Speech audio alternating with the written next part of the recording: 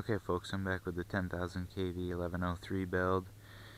This is running on 2S, and you see I've changed it up a fair bit. I ended up developing a problem with the 4-in-1 ESC, so I swapped that out in the flight controller. I have a different flight controller, and now I'm running individual 6 amp ESCs, still 2S, but this time I'm going to be testing these Propel RC propellers. These are from the TIE Fighter, I believe.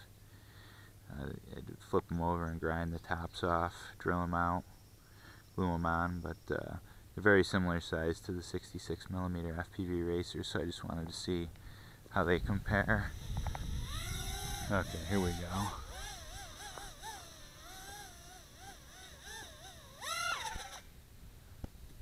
Wonderful! Even though I glued the hell out of these things, one of them flew off. So we'll be coming back to this testing.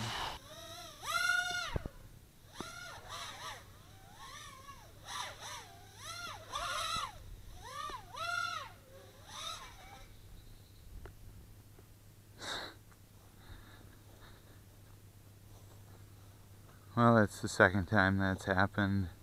I'm gluing the hell out of them. I don't know what's going on. They don't really seem to offer much benefit over the 66mm, so I'm sticking with them.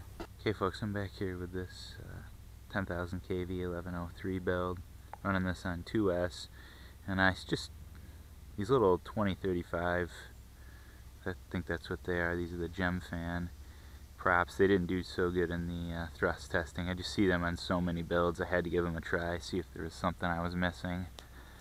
See how they stack up against the 66mm, the two bladers I have been using.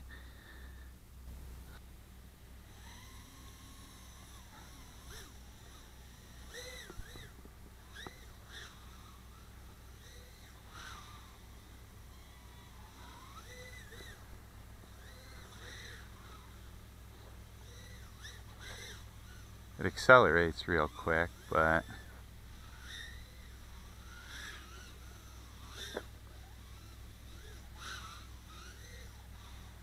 it's kind of slow.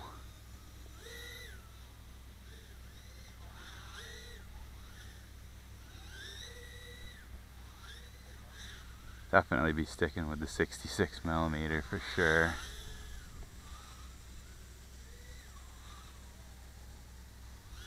I guess it's just the smaller form factor that makes these so popular.